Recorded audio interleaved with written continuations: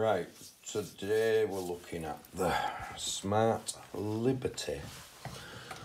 The Smart Meter Secure Liberty 100. This is purely for educational purposes only. Right off the bat, there's a contact switch there, so they will know if you get into the terminals. There's also a contact switch on the back of this. You just look there. So they'll know if you get into the communications. Communications are pretty basic. Your Wi-Fi and SIM card module with, it looks like, a capacitor backup of some kind. Probably not the last phone call if you like, but who knows. It does have some other forms of protection as well, which we're going to get into shortly. Something comes through on one of these, but I aren't sure exactly what's happening. It's one of these two corresponders that it comes up on. But we'll take from where we are now. And we'll just get this out for a quick look. Again, it's very well made, pretty standard. SPD. Basically, it's got a shunt in there, a couple of smoothing capacitors. There's your power supply, your big chunky switch. What did get me curious though, there's your lining. Your neutral bar is not monitored at all, which I would have expected on something like this, but nevertheless. But hey, who's monitoring anything? If you can spend, if an MP can spend 12 grand on some, on heating his horses, who's watching out? Right, you phase out. If you actually see this pin here, train it back, it actually tracks up here, across this capacitor, up here, and swaps round, and is actually, seems to be some sort of contact, so it looks like it goes up to the comms. Major flaw on this though, what I did realise was that if that's true, if there's meters in credit, there's actually no way to detect, a short between the in and the out of the live. And obviously there's no way to detect it on the neutral for some strange reason.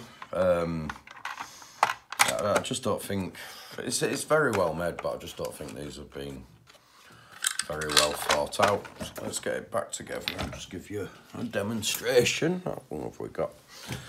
2 minutes. So we'll give it some live in.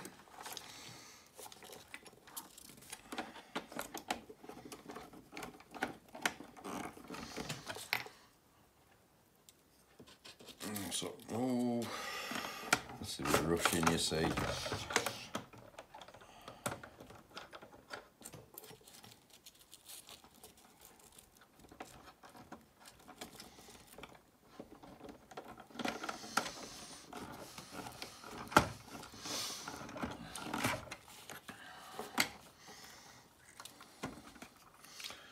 Yes, this is your live in.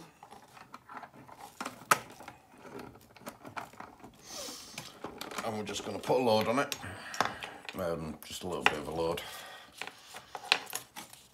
and just an old microwave thingy, just for test purposes again. I just want to see if it throws up any kind of fault or any kind of problem if the meter's in credit and you effectively borrow some power, because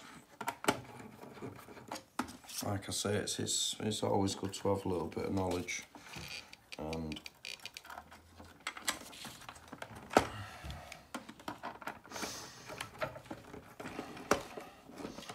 is that safe in there? That'll do. Right, I'm going to plug in. Make sure you can see it properly. I'll better get that on as well. The contact switch in. We're going to plug in, switch on. And as you can see, we've got a load and the meter is showing credit.